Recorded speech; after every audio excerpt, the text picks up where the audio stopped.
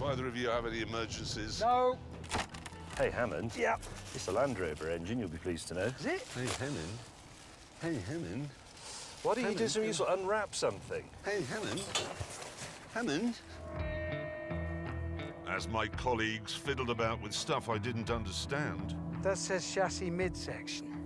I found something that I did. Hello? Wasn't expecting that. However, there was a problem. Just pop that down for a second. Yes. Okay, this is a box of rations, okay? Yes. Now, forgive me, but I could swear. Oh, God. Why would Wilman do that? Because he's evil. Why would he send us a car in bits that isn't a car? I don't care about the car in bits. He, and both of you actually, are quite capable of doing that. This, on the other hand, is a catastrophe. How many of those have you found? One. Why don't you trouble yourself with matters food-related? That's a Gather very it all good together idea. in one place, see what we've got. So, I see. So I become food and beverage manager of the project. If you want to If call you it like, that, yes.